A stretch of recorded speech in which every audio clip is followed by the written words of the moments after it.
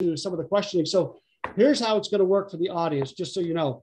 The way webinars work is I'm going to call the attention of one of the panelists. I may say Dr. or Mrs. So-and-so and ask that question. After they respond, other panelists can chime in or add some expertise, etc. So just as we go through, it's going to be almost like a round robin. So I'm going to start first with Dr. Kreassig. And my first question is this. Everyone right now in the schools feels vulnerable. We're talking, students, teachers, TAs, custodial staff, administration. How are you leading right now as critical and acute as the stress is for everyone? What's your leadership and your messaging to your teachers, staff, and stakeholders during this health crisis?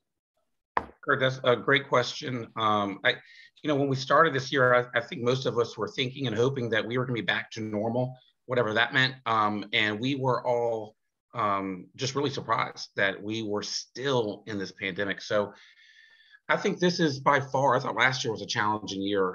This has got to be the most challenging year. So I just want to put it out there and I want to validate everybody's feelings first and foremost. But I also believe that beauty does come from ashes and that we have an opportunity to be the best educators ever because we have been changed. We've been changed because once you step into a river, it's forever changed. The imprint of your foot in that sand has changed the ripples in that water. And that's what's happened to us. This pandemic has changed us. And so what I see just philosophically is an opportunity where the needs of the students and the staff are greater than ever, which means that the opportunity for teachers and administrators to become superheroes is greater than ever as well. So I want to share just a couple of things that I'm trying to do. I got to tell you, a lot of the time, we're just kind of shooting in the dark, trying to hope that what we think would make sense works. And so I've gotten some feedback on a couple of things that have worked with just trying to keep that positive energy going. So to all of our leaders out there, leaders are classroom teachers, administrators, aspiring administrators, central office, let's kind of come together because I do believe all the answers are right here. I heard of I was at a state conference and I heard this idea and I totally ripped it off, totally stole it. I know that's not the Christian thing to do, to steal. No, replication is good. I totally ripped it off. Absolutely. All right, so we started a program called Cookies with Kashaba. And what I do is I go out and I get Chick-fil-A cookies. And if you talk to the manager, I'm getting these cookies donated. Sometimes if you're at a school where you don't have a lot of money, every penny counts. And there are community members who want to support us. So I get 20, 25 of these thick, delicious hot cookies that were just made in the morning. And I give the opportunity for my staff to come and just spend 10 or 15 minutes with me, share whatever you want to share, whatever's on your heart. Sometimes people are going through issues. They're going through their children going into the military or they're going to college or they're planning a wedding. There can be positive stress and there can be some negative stress. But if you just want to come and let's just kind of break bread, break cookies together, and we just kind of sit down and talk a little bit. We've also done some stuff with a lot of work with student voice, because again, I believe kids need to be involved in this process. They should not be passive receivers. They need to be active in the learning process. And so we've done a thing called Office on Wheels, where we go into the hallway with a whiteboard, put a question at the top of the board, and let kids come in with whatever colored marker they like, whatever their favorite color is, and they just give a response. Like last week, we did a question on, do you feel like you belong at Western Branch Middle School, and why or why not? And then the kids come in and they just start, and they're real. They tell you for real how they feel. This is not about everybody singing off the same sheet of music and let's make each other feel good and throw bouquets on each other. This is about, let's get real about what we can do to make our school better for kids. And so that's the second thing. And the last thing I'll say that we do is a lot of time on SEL. I used to believe that rigor was like the most important thing we do. And now I know it's more important that we focus on relationships. So we do a lot with our students. First 6 days of every semester, we spend just really concentrating on getting to know our kids. If you have semester classes or if you have full year classes, we only do it once a year. But just no content, just get to know your kids, let your kids get to know you. And then of course, now we're into a responsive classroom model where we spend time every day, 5 minutes carved out into our bell schedule that's devoted to teachers just doing a vibe check in with your kids, how they doing, what's going well, what's not going well. And Kurt, I got to tell you, these soft kind of, when I say soft things, are paying off with dividends because our kids are saying they feel connected, and our teachers are feeling I feel like they're feeling connected to the kids as well. That's awesome. That you mentioned a couple of things about the relationship piece, even with the adults. I'm sure you're learning things about your teacher and their teachers, and they're learning things about you they did not know that really bonds you as you move forward. That's awesome and great ideas. And by the way, I'm always looking to see what's out there. And when I see something good, I like to bring it back and replicate it. Give credit to whoever did it, but that's awesome. Good for you. Thank you, Dr. Kreassig. Would anybody else like to chime in? Anything different out there that you're doing that you can share? Well, I will steal from Camber, I'll tell you that, because I think he's very progressive, and I like that he's always forward thinking. He gives me always a lot of good food for thought. So if Camber does it, it's working well, it's something good to replicate. So I think he does a great job. Excellent. Absolutely. Absolutely. All right, Mr. Joseph, how about this? What are you prioritizing right now in your school? Like, what's your priority? As Camber was talking about, is it something similar? Like, what are you doing to move forward, get everybody going down that road? Well, the first thing I'm doing, I think I tried to talk to my teachers early, and I try to make it now, is like, we're not prioritizing SOL scores. To me, that's not the most important thing at all. You know, it's, I think people have unrealistic expectations. We left in 2019 in March, and we're going to just pick up everything and go through. And we're a 4x4 high school, so we've already had one round of testing. So I've seen what that looks like, you know, and I think the big thing for me, and I think anybody knows me, it's always been about relationships with the kids, relationships with my staff. And I've got 2,300 kids, and I've got, you know, over 200, close to 250 staff members there. So I try to get to know them, be visible, purposeful, try to be open to them so that they have a chance to see me. And I try to, like I said, at lunchtime, I set up shop in the cafeteria every day. I'm there for lunches for the kids. They have a place they can come up, just talk to me. And if they don't talk to me, sometimes I'll just go and sit and talk with them, you know, just trying to get to know who they are and what they're about. You'd be shocked, but actually you probably wouldn't be shocked. Like I said, the kids have not been in school. My seniors, last full year of high school was their freshman year. I mean, that's the last time they were in school. So our freshmen or sophomores and many of our juniors were not in school last year. We had the option last year for kids to come back. Out of 2,300 kids, I had 400 kids that came back in the building. That's it. The rest of them stayed home. And they got in shells. They really weren't used to being around each other with adults, with other students, anything like that. So there's been some heavy lifting this year, but we're starting to see things work out better for us. I can tell you that I feel like there's light at the end of the tunnel, whereas for a while it just seemed like it was just all tunnel. You know, like, when's it going to end? And I think part of it's just because the kids are starting to get the thing. But I have to repeat messages to the kids, to the faculty a lot.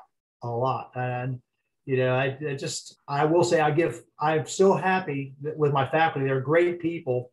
And we try to walk around, like today we walked around and gave out some prizes to some of the teachers in front of the students that are recognized by other members of the department who had done an exceptional job of either sharing ideas or being helpful.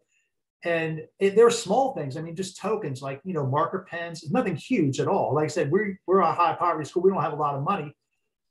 But I think it's symbolic of just that we noticed that you're doing a great job, and the kids were just so happy. Their teacher was chosen, and you could see that connection right there, that they were happy. Their classroom was visited, and we walked in and talked with them, took pictures, and they're just genuine smiles, because I think they realized it was from our heart. So, you know, that's, like I said, the big thing is relationships and trying to building them from scratch, because I didn't know hardly any of these kids coming into this year. It's amazing. You really didn't know it. You wouldn't think about it, you know, that part of the, you know, my training always has been about relationship, people before paperwork. But what you're talking about does not always come natural for all the principals out there. You mentioned that as purposeful. What advice do you have for somebody who is maybe a new principal who's worried about the SOLs and is trying to build relationships, but maybe that's not their forte? What, you know, how do they get beyond that? Well, I think every kid in school thinks because I had the kids that graduated 20 years ago, they'll come up and say, you used to call me by my name.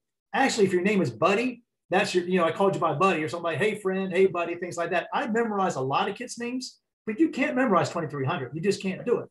But just trying to take, time to notice those kids on the bus ramp in the morning, at dismissal at the end of the day, and at lunchtime. Those hours are precious, because you get a good chance to kind of read the kid where they are, look at their body language, things like that. And it's amazing how those little bits of time are well spent. I mean, to me, those hours are well spent. And the paperwork's going to be there no matter what. But you're not going to get a better product on paper if you don't spend time with the kids. You're just not going to. Right, right. And you're absolutely right. I can remember when I was a school principal, when I first got to a school in Portsmouth, I actually had a cheat sheet on teachers before I really got to know them, where I would read, and it was my purposeful attempt to get to know the person and know their background, so I could walk in and say, "Hey, how's your son at such and such school doing?" or what have you. It's not something that just comes in a natural conversation all the time. I had to work at that myself. So I know, and great comments. Would anybody else like to kind of fill in from there, or to piggyback on what Paul mentioned? Kurt, when we talk about what to prioritize, I agree with Paul 100%. I think it's rare that we're going to get a lot of educators saying the same thing, but all the research, all the keynote speakers are talking about the same thing. It's all about relationships. There's a book out there. I always like to give people ideas of books that really resonate with me. And there's a book called Street Data that's out there that talks about exactly what Paul said. A lot of times we always think about test scores, attendance, and discipline. And that's how we're measuring a school's success. But I can guarantee you that no child defines themselves having a successful year in that way.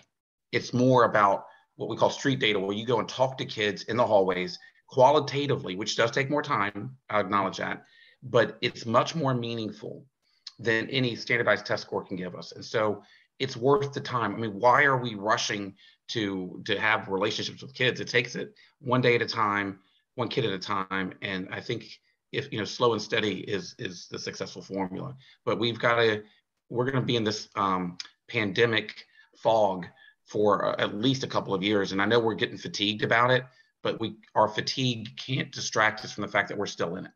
Yeah. Yeah. Can you give us that book title one more time? Yeah, it's called Street Data. And what it is the satellite data is all the stuff that we typically look at. Like I said, the SOL scores, attendance, discipline. Street data is when you go and talk to kids and get qualitative feedback. And it's so easy to read and very practical suggestions on how to get street data from kids. Great, thank you. Excellent. Cindy, I want to ask you, since you're at a Hampton Roads Christian Academy, are you seeing kind of the same fatigue from teachers? And what are you doing? We are, but we're in a little bit of a different situation because we're so small, and we've been able to stay in person pretty much the whole time, except for in March of 2020 when everybody had to shut down. So we've been in-person instruction. One thing that we really do, I agree totally with what's already been said, relationships are huge. And we try to make sure we know our students and we know our teachers. And it's easier for me. I don't have 2,300 students. I only have a couple of hundred. So it's easy to greet them at the door in the morning, say hello to them. If you know that they play, basketball or baseball or cheer, you can say something about that, even go to the games. And as far as teachers go, we are very fortunate that we're able to meet in the mornings and pray together and have devotions together. And that's huge because we have prayer requests, and we just really listen to each other and hear what each other has to say and what our needs are. And then we're able to spend that time in prayer. Okay, excellent. Thank you. All right, Dr. K. I want to find out how you're edifying at Corporate Landing Middle. How are you celebrating the success of both teachers and students right now? It's in this difficult time. All right, so I'll start with the teachers. The first thing that I do and my admin team does as well is we thank the teachers for everything, whether it's verbally or a handwritten note or an email. Just anything that we notice or we hear about, we're making sure that we're thanking them. And then if we hear somebody say something nice about one of the teachers, we make sure we tell them that we heard that. Because sometimes you'll hear it, but they don't know that somebody was really recognizing something that they're doing. So it's just important to follow up and let them know that. Some other things we do, we're a PBIS school. So they're called the Pride Slips because the students came up with, they wanted to call it Jet Pride. And we not only do student drawings when students get the slips from teachers, but we do teacher drawings and give them gift cards. And we have little coffee mugs with Jet Pride on it and put gift cards in them for them. So we'll do those monthly drawings. We like to create traditions. So in my hallway, for example, I'm on the 6th grade hallway. They love doing potluck lunches for the holidays, but it's a tradition that the administrator, whoever is on that hallway, brings the chicken to the event. So I just know when they plan the event, I just have to make sure I go and order chicken, and I get it from, I used to get it from Farm Fresh, but now that they're done, I'm getting it from Food Lion down the street. But they're always like, this is the best chicken ever. And it just makes them happy, and it makes me happy too. And we'll just sit down together and talk and have conversations. The teachers, they love jeans days. So we'll bring in jeans days for them, just to have a comfy day. We did that yesterday. We did comfy day at school, and everybody could just be comfy, not in pajamas, but if you wanted to wear sweatpants, it was okay. The newsletter, and this is my principal, because I'm an assistant principal, and I love the way he does the newsletter, kudos, and I'm gonna steal that from him. What he does is every Friday, he will send out an email to the entire staff and say, all right, who wants to give a shout out? So it's not just the admin team giving a shout out, it's anybody in the building can recognize somebody in the building for something.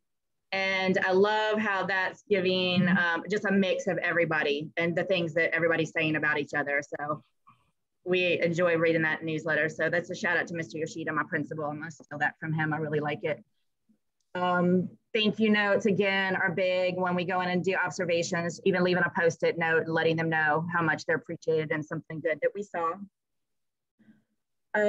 For students, same thing, they get the PBIS slips, and they love bringing them down to the admin counselor office, because we're next door to each other on the hallways, which is nice. And, you know, we cheer for them. They're excited putting it in their little box. And then they get like a little token, like a pencil or piece of candy or something like that. And then their name goes into a monthly drawing. So we make it immediate, kind of weekly, and then also monthly. Hallway, we start out the day with our boom boxes. So this has been a big hit with the students. So my counselor and I, we bought these speakers, like a pair of speakers. They light up, they're really cool, and they're loud. And she has a playlist, and every morning when they come in, we're jamming and we're rocking. And the kids, some of them will stop and dance, you know, and it just puts everybody in a good mood. And we've had a lot of kids say that they just love that feeling in the morning, starting their day off with some music. We do Jack Awards, so it's Jets Acting Kindly. So every day on the announcements at the end of the day, we highlight some students that were noticed and teachers that were noticed doing something kind for somebody throughout the day.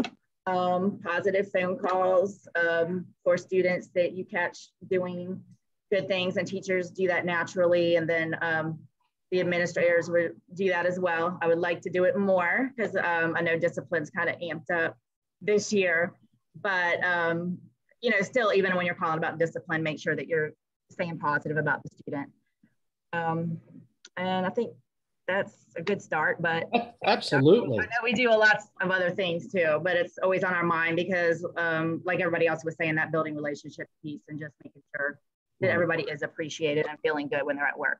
Right. It sounds like that everybody has stepped up a little bit. You know, one thing that I wasn't quite sure about, I didn't know if the pandemic, being out of school, it can negatively impact or almost erase some of the institutional memory when it comes to traditions, right? As you come back up to, you got to think about, what did we used to do? Because even here in higher ed, we were doing the same thing. What did we do? And how do we edify staff and faculty meetings? What did we do? So it sounds like everybody's back on board and actually ratcheting up a little bit to make sure that, you know, and there's a lot of talk out there in not only social media, but also the national news about the profession itself, educational, public or private education, being teachers and administrators, and that the public needs to do more, and we need to do more as individuals, you know, members of society, when it comes to those that educate our kids in many different ways. So I appreciate it. I love listening to those things. It's exciting. Sounds like an exciting thing. I don't know if my faculty would appreciate the jam boxes, but I like that idea. All right, it took some of them a while, but now they all like it.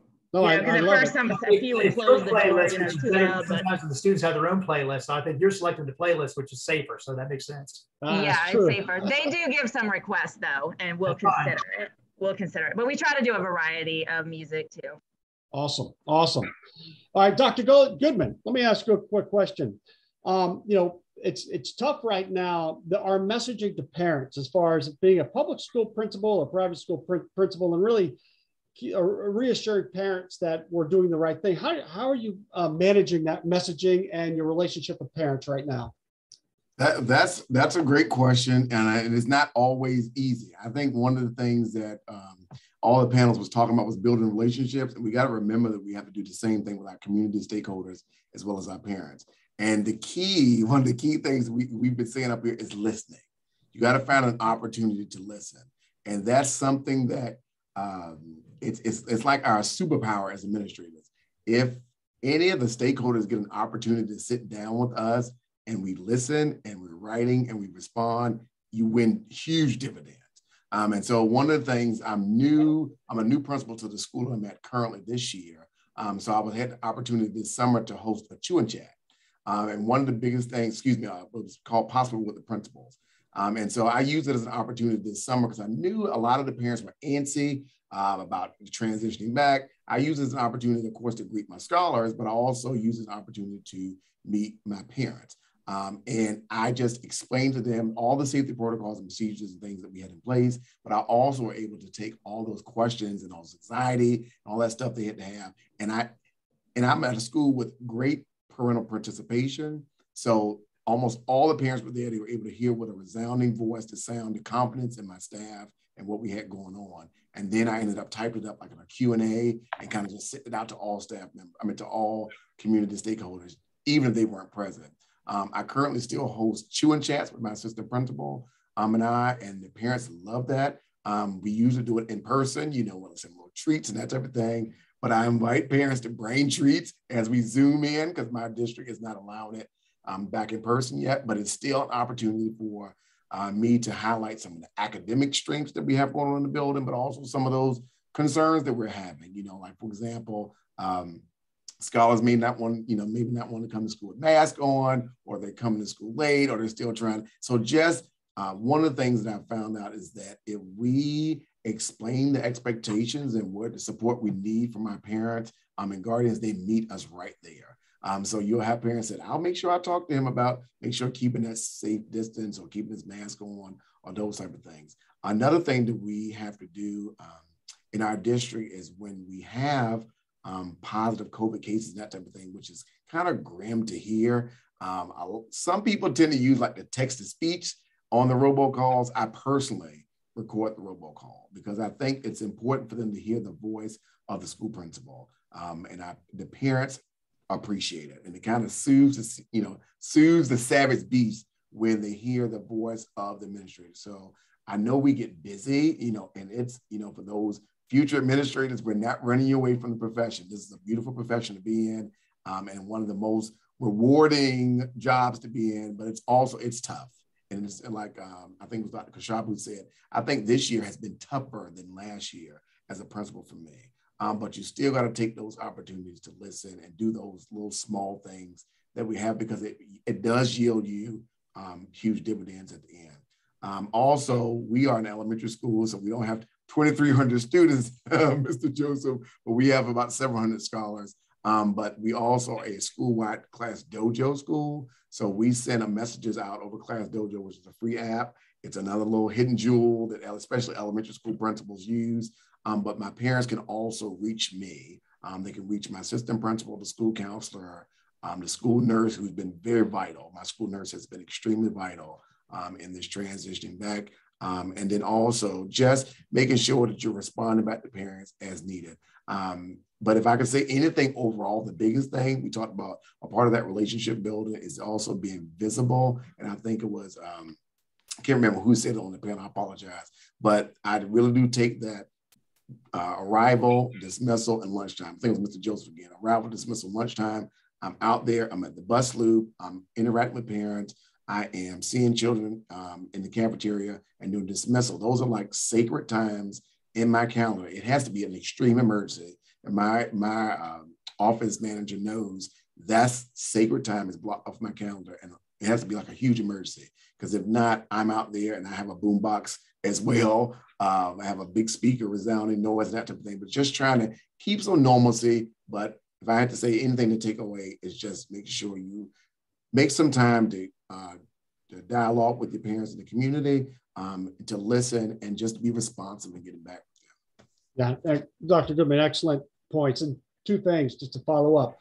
I like that you personalized that call, and you're absolutely right. Those are things that people listening can take and put to action right away and really make a difference. And I can hear my wife right now, listen, listen, listen, because I have difficulty with that sometimes. And as a school administrator, when you're in charge, you really think sometimes I know the best way, but it's really a skill. It's a learned skill, and it's hard to do, but it pays dividends like more so than almost anything else. It's just to sit and listen. And so thank you so much. You're absolutely right. Anybody else want to mention anything that they do in that same thing? I was going to mention something we did for the first time this year. We had our boroughs, all of the schools, my feeder schools, all of our elementaries and middle schools. We decided to host a summer event in South Norfolk, which is where most of our kids come from. We went there and did like a day at the park there, and you would be amazed at how many city agencies kicked in. I mean, they had the food bank there. They had all kinds of things there for the kids. We had people who could speak, Spanish, because I have a large, ESL population, a huge one. And so we were able to do that and kind of welcome them back to school. I know I see Michelle Fairby's on here. She's one of the principals who was there. And it was such an amazing day for us, but it was a lot of work, but I thought it was one of those things that paid dividends, because they hadn't been to school with any of our schools really in large numbers in a while. And so we did that one afternoon out there. It rained some and then it dried up, and it was well spent. But we had some guys that did hamburgers and hot dogs for like everybody was there. It was amazing. And we had one guy, he was kind of found a turtle, and that became his best friend. So, we had the whole thing. So that's awesome. I know you have a big school, Paul, when you talk about it in the terms of boroughs. Wow, that's awesome. Good. That's amazing. And what a great thing. That's a community builder right there. And it is effort to put that together, but that whole weekend you were probably on a high. I mean, personally, walking around just, okay, that was excellent. Well, it's amazing how many people are willing to pitch in and volunteer to do things for you. All they really needed was the idea, and we secured the thing, and then people stepped in. They kind of wanted to do something.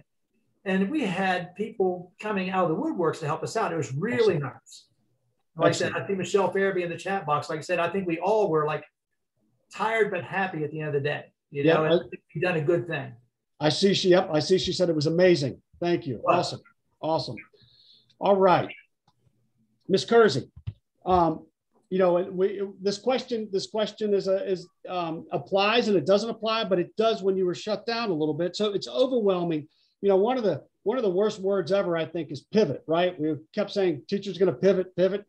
But that stress of the teachers going from virtual and then shutting down, how did you manage that with your teachers? What were some of your strategies to reassure teachers that you have their back as they went from one to another, and provided any training or anything like that? Right. Well, flexible has been our key word for the past couple of years. And, we just keep saying, thanks for being flexible. But I think when the whole thing started, none of us knew what we were doing. None of us had a clue. And I felt like I was the blind leading the blind because I didn't know how to do this. But we just did it together. And I think we just pulled together as a team. We had people that knew certain things and other people that knew other things. I had just recently learned what Zoom even was about a month before we were shut down the first time. It turned out to be one of our best friends when we started doing all of this.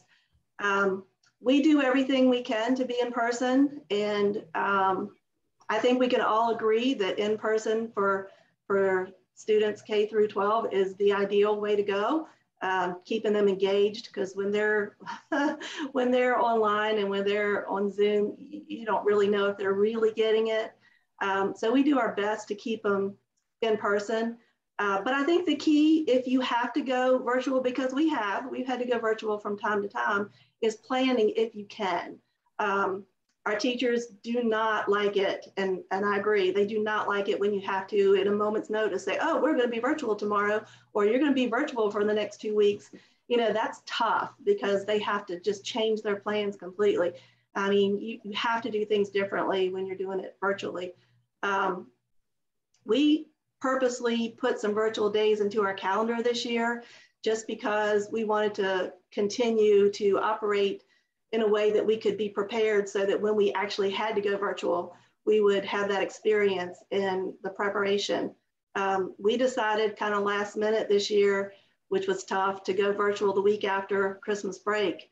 None of us were big fans of that, but we had to do it. We felt like it was the right thing to do and we made it work.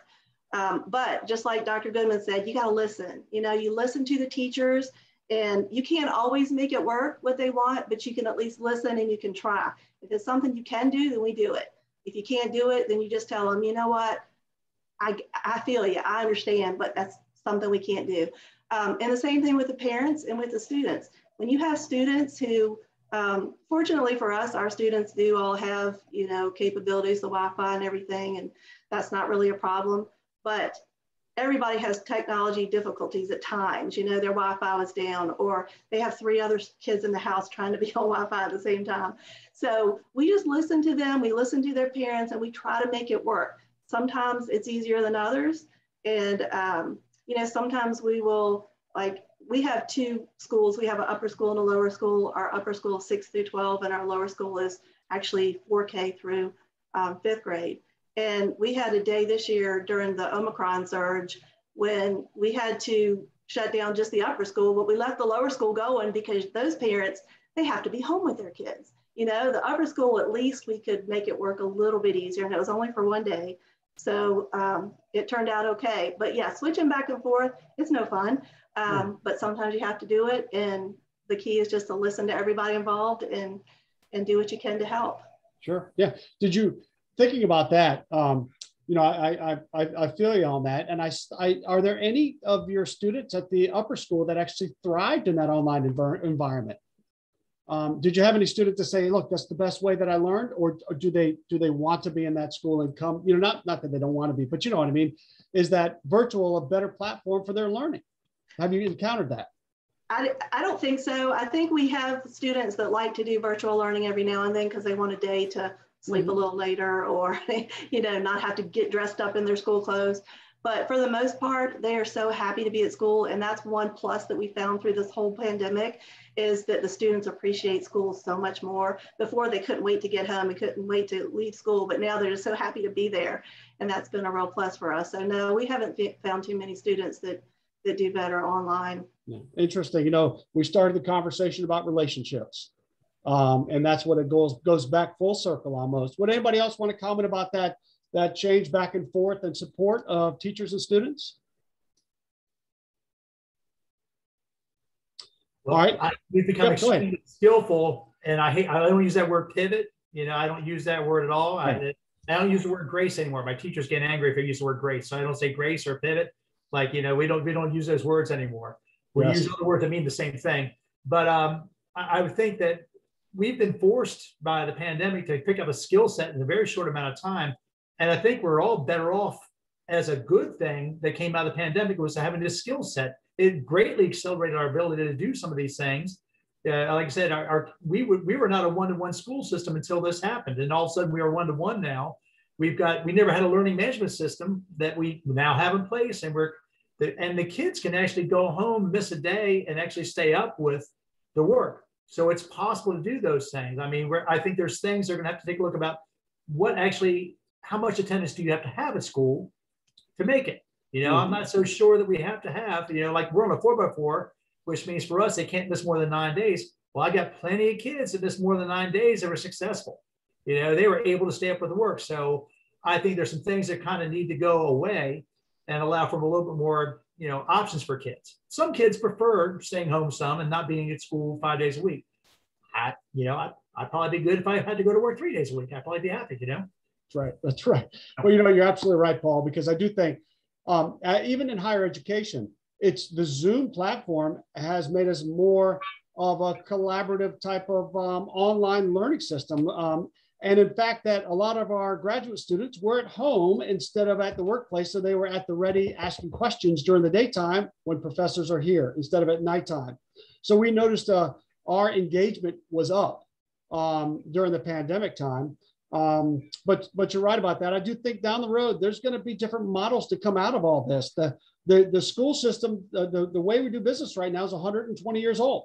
And what's it going to be like 5 years from now? And what benefits some students may not benefit others, and et cetera. Because I have two daughters, and they're no longer public schools, but they operated much differently. One could do it at home, do all that work. The other one had to be there and listen to the teacher and ask questions. So, you know, there's so many variabilities there, but great point. All right, Dr. Kreassig, back to you. I know you mentioned before that, and this is a big one with SOLs, because the high stakes with SOLs and accredited schools means that businesses want to come into communities and everything like that. What else have you kind of taken, not so much off the teacher's plate, but moved back a little bit to give them some breathing room? Can you talk about anything else that you've done? Yeah, I'll tell you, one of the best questions that I ever received that I really enjoyed came from one of our former assistant superintendents, Alan Vaughn, who asked me one time, "What can we remove to make your job, go better?" And I don't think I gave him an answer at the time, but I really appreciated just being asked because it showed how much he cared. So I've tweaked his answer, his question, and I ask this of my staff all the time. What can we take off your plate that won't take away the quality of education and the service we provide kids? Because that ultimately comes down to it. And a lot of times we keep doing what we've always done, not because it's efficient, but because we're just doing it out of habit. I saw a video one time called I sued my school division and won. And it draws the analogy of how cell phones have progressed, how cars have progressed, but the traditional classroom still looks the same 150 years later. And so we do need to make progress, and sometimes progress comes out of these urgent issues that we have, whether it's a pandemic or some other means. So here's what we've done. When I've asked my teachers what they want, ironically, you would think, more money or whatever. I mean, of course, everyone's going to want to be financially compensated for the work that they do. But the number one thing, Kurt, that I keep hearing from teachers is time. Give me more time. And so the couple ways that we try to do that. One of my good friends, Thomas Whitley, did this when we worked together at Western Branch High School. Take away formal lesson plans for teachers who are not being formally observed or evaluated for the year. So you still have to have lesson plans because you have to have a design going in to know what you're going to be providing to students in terms of instruction, but you don't have to have them reviewed with feedback every week. We've even gone to a point where once a year, usually in the month of December, when teachers are so busy with some other holiday seasonal things, we don't even have lesson plans for anybody because we know we're not going to be coming in, and we just kind of take the pressure off of them. We also have team and PLC meetings. So this current month in February, they haven't had to post any minutes, and they love that. I mean, they still meet. Teachers are pleasers. They're going to do what we ask them to do. And because a habit is made, it takes 21 days to make a habit, 21 days to break a habit. These teachers have been doing this for years. They're doing good work. They don't have to have minutes all the time. And I had a meeting with my admin team on this past Monday, and they said, do we need the minutes? I mean, are you reviewing the minutes? Because why are teachers doing all this work and we're not providing feedback because we can't get to it? And so we're looking, and I haven't announced this yet, so this is just a tree of trust here, everyone in the meeting. Next month, we're going to, instead of weekly minutes, we're going to monthly minutes. And so we're going to give time back to teachers. We do the jeans. I heard people talking about jeans days. Yeah, I don't know why. I'm not against jeans. I'm just not really kind of all into jeans, but I do give them out generously, especially during the pandemic. And we do leave early passes as well. But one other quick thing that we do, again, giving back time. Anytime that I can cancel a meeting, I schedule monthly faculty meetings because I want to reserve the day. But when I take that thing away and I just say, guys, this is what I title the email, stuff you can just read. Okay, then just read this stuff and we're not going to meet. They go crazy. I mean, I think I've seen 2 teachers doing cartwheels down the hallway. They are so excited when we cancel meetings. The only other thing I'll say, and I think Eric said this before about visibility, I'm in the hallways and the cafeterias more now than ever. I used to be an AP under Paul, so he definitely modeled the way for that. I agree. We got to be visible, not only for our students, but for our staff. but before school, after school, be out in the hallways. The number of issues that teachers have questions about that you can answer in 5 seconds by just being visible and available is amazing. And I also, this is why I love being in schools.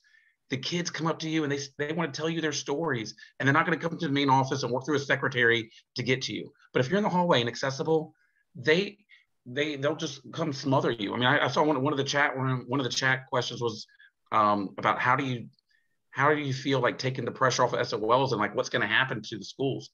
I guarantee you, if we have positive relationships with our kids and they know that we love them and respect them, they are going to put their heads through the wall for us. Mm-hmm. But if they don't feel like you love them or they don't think you care about them, they don't do your work. They're not going to care about what happens in school. And we know that ultimately hurts them, but it's affecting the school at large. So I'm a huge proponent. This is just one of those silver linings in a dark cloud. I've just come out of this pandemic. I feel like a better human being because I'm more focused on people. And I've always been focused on people. I don't want to paint myself as an ogre here, but it's just to another level of care, because I know for me what I've needed and that what my supervisors have provided, and just kind of pay it forward, give it back to others as you want to have it received as well. That's awesome. That's awesome. And to follow up on what you said about the lesson plans, when I came into a school, the APs used to check lesson plans and they'd have a stack at the end of the week, and they would not give feedback, or they just had. And it was just a traditional process they've been doing for years, but it didn't affect any change. So we took that away, and that was the administrative side. And we also took it away from the teachers having to always make sure they submitted on time. And it really, nothing went down. Actually, if anything, it raised everybody up. So there are things that, to reflect on our own practice, we might be doing that can easily be removed without any harm to anyone or kids, and actually get everybody kind of moving forward again. Because like you said, when the kids know how much you care, that makes a difference. Then they're going to do whatever it takes. Because they don't want to see any of the teachers fail. Yeah, Kurt, in response to what you're saying, a lot of times what we do is we went through a period of time where we had to talk about consistency and treating everybody the same, which is really more about what we would term now equality. But as we talk about equity with kids, we also have to provide equity to staff. And you don't have to treat every staff member the same. If there's a teacher who, on whatever criteria you're saying isn't doing well, then that person might need to be managed a little bit more closely. But to require everybody to do all of the same thing when everybody doesn't have a problem, I've just had to reflect myself on what to take off teachers' plates. And is that the biggest thing? Is it most important that a teacher has a really neat lesson plan who is knocking the ball out of the park with scores and grades? Or is it more important that we give them the time that they're so desperate to receive? And I think it's the latter. And when we have people who have issues with getting to work on time or not having engaging lessons, let's work individually with them, but let's not punish everybody with the same tired, everyone has to do the same thing, because that's just the way that it's always been. That's not good enough anymore. Yeah, that's well said, well said. All right, Mr. Joseph, I know that I was going to ask you a question about open door policy. Obviously, you have an open door policy, but I'm going to skip to that 12th question that I was going to ask you. This is new territory for administrators. It's the toughest year. How are you taking care of yourself? What are you doing for yourself so that you can maintain that balance as a school principal with 2,300 students? Because you have to look after yourself and your own family and everything else. How are you balancing that? Well, and part of that is kind of delegating a few more of the duties that I normally did everything like all the time to be seen at everything now. And I delegate a lot of that out to my assistants. So they're going out there. Now I usually try to take the weekend events so that, that I'm there at the weekend events or the big things, stuff like that. So like this weekend, I'll be there, Saturday we have regionals, and then Monday we have regionals again. I'll be at those events for for those kids. And I'm getting older, to be honest with you. So like I said, I did a basketball game the other night. We played Indian River. We lost. But anyway, we played Indian River. It was a big game. We probably had 2,200 people in our stands. They're our arch rival, highly competitive. I got home and it was probably, winding down. For me, it's like 11 o'clock or so. And then I get up naturally. I can't sleep past 4 in the morning. It takes a toll. So I try not to do the week time things. I try to get it out there and do the weekend things to do that part. The other thing, to be honest with you, I'll tell you the truth. I try to put this thing to bed at nighttime. I go to bed and I try to put this to bed, because this thing can take control of your life if you let it. And if you are sitting there watching, waiting for the beeps and boops and lights and stuff to come on all night, you'll never sleep. You just won't do it. And very few things happen during the night that you're going to solve that night. I mean, very few things, an emergency comes up 2 o'clock in the morning that you're going to solve right then and there. Now I'll check it like, once a night or so to do that. But I'm not going to sit there and have my life controlled by the phone. I'm not going to do that. So I try to make a balance. And I try to tell my students the same thing. It has to be your friend and your tool, but you're not under its control. And if you let that control you, your life is not your own again. And I think our kids are too dependent on the phones to tell them, do you feel good or bad about yourself? When I say the phones, it means the social media things that they look into, TikTok, things like that. It's taking control of too many of the kids. And like I said, you have to have a sense of who you are and what you're about before anything else. And if you're good with who you are, it doesn't matter how many likes you have or anything like that. You just have to like yourself first. Yeah, good, well said. And as far as what you were mentioning about that basketball game, you do, whether you win or lose, you're energized in so many different ways. Adrenaline from watching the game, the excitement and everything. And by the time you get home, it does take an hour for all that to drain out of you before you can get in bed and fall asleep. So I would have slept better if we'd won that game. I will tell you that. So, I'm sorry? I would have slept better if we'd beaten it. I would definitely slept better with a smile on my face. Gotcha. I like that. All right. I do not. Yep. Yeah, absolutely. Dr. K, how do you, like your PTA stakeholders, they're helping teachers, but what is your school doing or your staff to kind of help speaking of that same, let's say, mental balance for teachers right now? What are you guys doing besides just the edifying on the job, but how are you helping them to maybe do something outside of school to, get the stress relief, get that burden off their shoulders? Right. Well, our teachers and some other staff members, they have a bowling team. So they bowl every Wednesday and hang out together. So that's one thing that they like to do.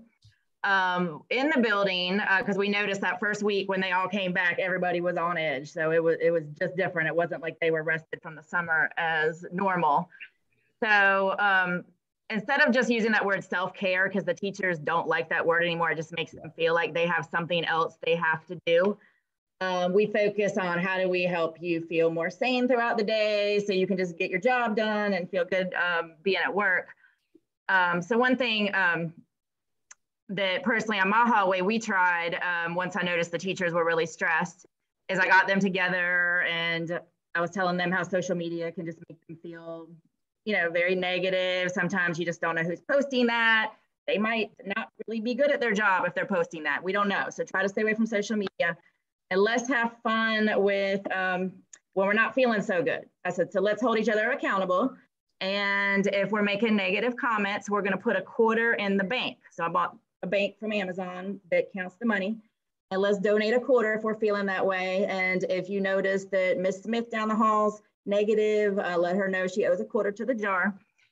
And at the end of the semester, we're going to buy some lottery tickets and have a scratch party together and see if we can win some money to have another celebration or do something together. So they've been having a blast with that. We just had our first scratch party at one of our potlucks with the chicken. And they wanted to get the ticket, the $30 tickets, because they figured out the odds were the best ticket. So we brought some math into it and we didn't win, but they left them on my desk because one lady wanted to go check them at the store to make sure they didn't win. And she wrote, no winners, but we are great. So it's just try to find things that are just, try and take a risk and just have fun and flip the negative to the positive is what I found has worked with teachers and just be real with them. Awesome. Self-care. If you don't like self-care, that's fine. Let's just focus on feeling sane together. The other thing is just really making sure that the kids understand the guidelines and the policies. And we've been doing quarterly discipline, small group talks with kids to take that off the teacher's plate. And when we see problems occurring, we can address it at those meetings. In fact, one of my sixth graders just came by and said, it's time for another discipline talk because they're starting to ramp up now that we're getting toward March. But the teachers really appreciate if you're really handling that discipline for them and just being very supportive there. So absolutely, that's terrific. You know, I can already see it'll be the corporate landing middle school staff on Good Morning America that just won $13 million, but they're all saying they're staying in their jobs. They're going to keep teaching because they love it. That's awesome. That would be fun. Absolutely. Dr. Goodman, part of the job, you touched on this a little bit, but part of the job right now, and this is really for rookie principals, rookie assistant principals, somebody out there that's struggling with, you know, for school safety, it's about adult presence. And at times you have to ask somebody who's already overburdened with a job during the day to step in or step up and step in and cover something. What's your messaging if you have to go approach that individual one-on-one? Don't send the text message, but what do you do? How do you do that to somebody that's already feeling like, oh, I got to do this? What do you do? Start off by saying, please, please do this for me. Please do this for the scholars. But I think it goes back to everything that we were saying about the building relationships. And I think that's one of the things that you have to, you know, that's something that when I was trained as, you know, before I became an assistant principal, that's one of the things my mentor always says, before anything, the relationship building and just allowing everybody to understand the importance that the most important person in that building that we have to service each and every day are the scholars that we see. So no matter what goes on as far as policy, procedures, people not showing up, our scholars will be affected. And so they're having those conversations very early on with the staff as like, this is going to be a challenging year for us. However, we can work as a family. And I always use the word family in my emails. Any email I send, I say school family. I never say staff or teachers because we all want to be a family because we love each other. We don't get along all the time, but we love each other. We're all surrounded by the same goal of making sure that our scholars are better off every day that they're in front of us. That we're fortunate. I always say that, fortunate enough to be in front of them each and every day. So one of the things that we talk about when covering classes is that, now we have used the word grace, but I think Paul was saying that word has been overused. I would agree, but also we know that there's a teacher shortage in the Commonwealth regime, but there's also substitute shortages. And so when our teachers have to be out, and you have to allow teachers to be out. You have to say it again. If teachers and staff members need to be off for appointments, there's nothing worse than having a teacher or staff member saying, I need to go and get this checked. However, I know I have to do this at school. That is the worst feeling in the world, you know, because teachers and staff members have to be well because we need them there for children.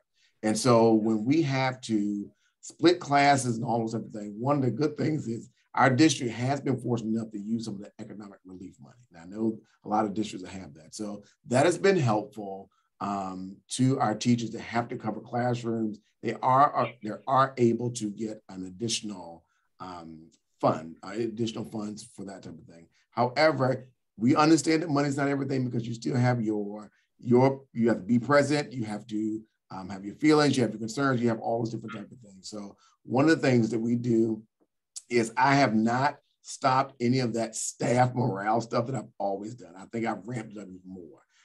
One of the things that's been a big success this year that I added to my repertoire is First Fridays. So every first Friday of the month, the Teachers Lounge is decked out with something edible. We like to eat, and it's not always unhealthy stuff. And that's one of the things about getting to know your staff is that in the beginning of the school year, know who's vegan, who's vegetarian, who's pescatarian.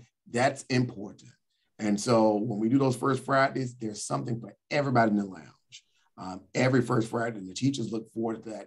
And they just come in and there's something refreshing each and every First Friday. We kind of do like almost a reset. Also, I do, and I've been doing this a couple of years, it's called Club 212. And so for all those science people out there, we know water boils at 212 degrees Fahrenheit, who goes extra degree. So going back to the genes, so the Club 212 winners who are voted on by their staff, they get to wear a red Club 212 shirt. Any day of the week, they can wear jeans with it. They get a premier parking space in the front of the building. And I've worked it out to get a car detail with one of the local car detailers. And so that has been a huge, huge hit, and teachers and staff members look forward to that.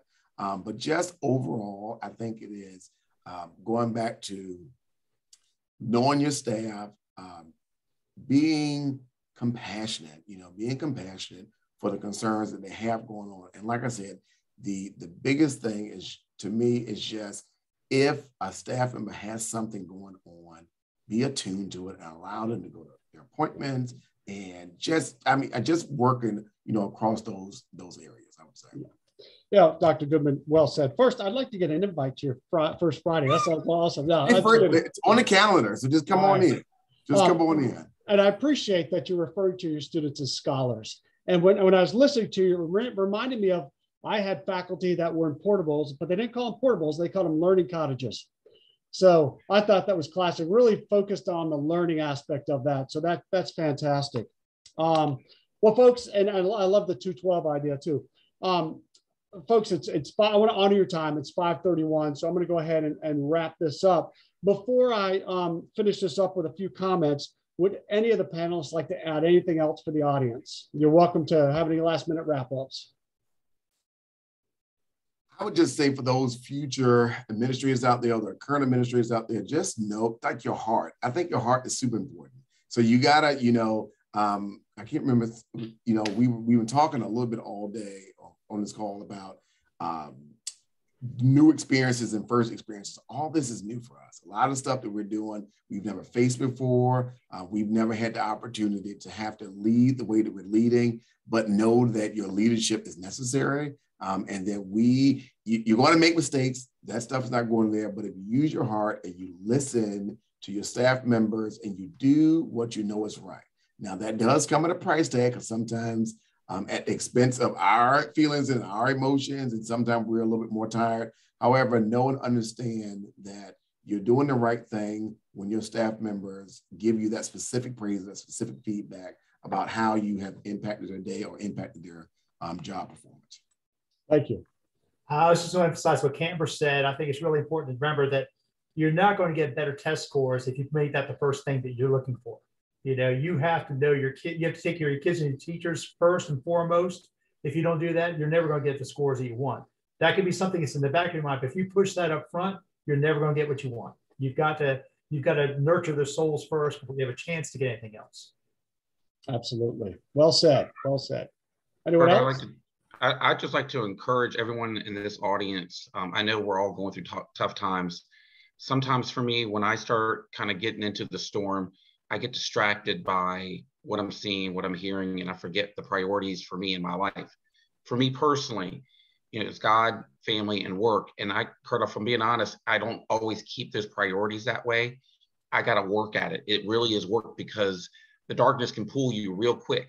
And we've got to push back against that. And how do you do that? Making sure that you're spending time consciously keeping the priorities, the number one and the number two and the number three. But yeah, it's work, but it's work that's worth doing. And I encourage all of you just to re-identify with what your main purpose is. What do you want to have been? What do you want to be said about you when your career is done? And let's just continue working toward that.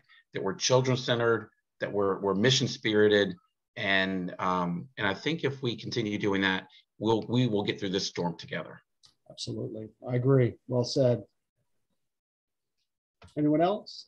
I would just like to say that, with any job or career, there's going to be ups and downs. But if you would just hang in there with education, we need you. We need good teachers. We need good administrators. And it's so worth it if you just hang in there and keep up the good work. Absolutely. Yeah, and one of the great things about education is you do go to work every day with your best friends and your family. So I agree. Absolutely. 100%. Thank you, Lauren. You're welcome. Well, I will say this, Matt, listening to everyone here, our kids, our communities are in good hands. I thank you for your leadership, strong leadership, heartfelt leadership, heart-led servant leadership. So thank you to our panelists. Well done. It was great listening to you. And for our audience, I hope you can take away a little bit, bring it back to your school, maybe implement something, or if you're a teacher, share an idea with an administrator. If you're an administrator, take one of those 5 things that were said today and say, you know what, I'm going to start this on Monday morning because it makes a difference. And these schools are successful schools. They're thriving schools. Teachers are thriving, kids are thriving, administrators are thriving. So thank you so much. And also for those of you, as was mentioned, if you listen carefully, this was really fueling the flames of excitement for education. Hopefully we got some folks on there that are thinking about getting an education and now saying, oh, that's where I want to be. I want to be at this school. I want to be there. So thank you so much again. So as to wrap up, I just want to say thank you again. I think Ashley will put up the last slide. We will have for all of our panelists the recording to you shortly. And we've got some contact information out there for our audience as far as if they want to reach out to us. And the webinar itself and the audio version will be on YouTube. If you just Google School of Education and Regent University YouTube, you'll find everything there and all of our past webinars. And we'll have more to come. We're going to focus on teachers in the month of March, and then we'll focus on central office folks in April. So again, I wish you the best, and God bless, and thank you everyone, all the panelists and all the attendees. God bless.